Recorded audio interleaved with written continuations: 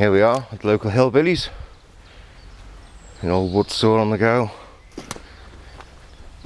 Hoping to catch him up here, get him doing some work, but fuck knows where he is. His van's here, tractor's here, tools are here. Someone's obviously doing some work on this motherfucker. Now, is he pissed drunk? Or is he fallen in a hole? Hello? Chopped his arm off, now bleeding to death somewhere. Who knows? But anyway, he's not here. So we'll call back another day.